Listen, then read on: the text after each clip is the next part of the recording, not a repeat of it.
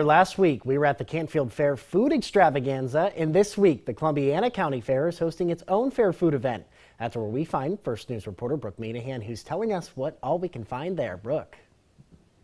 Yeah, good morning, Connor. If you didn't get your fair food last week, no worries. The Columbiana County Fair is doing something a little bit similar this weekend. Now, the fair was canceled this year because of COVID-19, but still the way to get your fair food fix. I'm here with some of the board members, John and Michelle. What's going on here today? Good morning.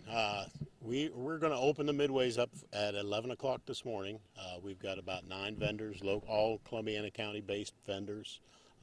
We're going to move forward today. We had a great day yesterday. About 500 cars came through. The vendors, I talked to them at the end of the night.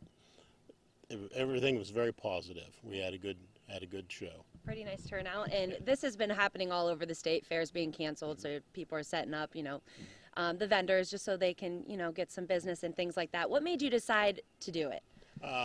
The fact that it was being done all over the place, and we were concerned about some of our vendors. This may be their first time out. A lot of their events were canceled, and again, we wanted to help the Columbiana County-based vendors to prosper a little bit. Right, and you said 500 cars yesterday, so that's a lot of traffic. What are some of the things people should know when they're coming down? When they come in, they'll come in through the main gate, follow the signs, drive around. It's a one-way traffic. Stay to the right. A lot of the vendors will take cards. They have people come to your car to take your order. They've moved almost flawlessly yesterday. We had a few backups during some of the busy times, but it moved very well. All right, thanks so much, guys. Coming up in a little bit, we'll hear from some of the vendors. For now, reporting live in Lisbon, Brooke Minahan, First News Sunday Morning.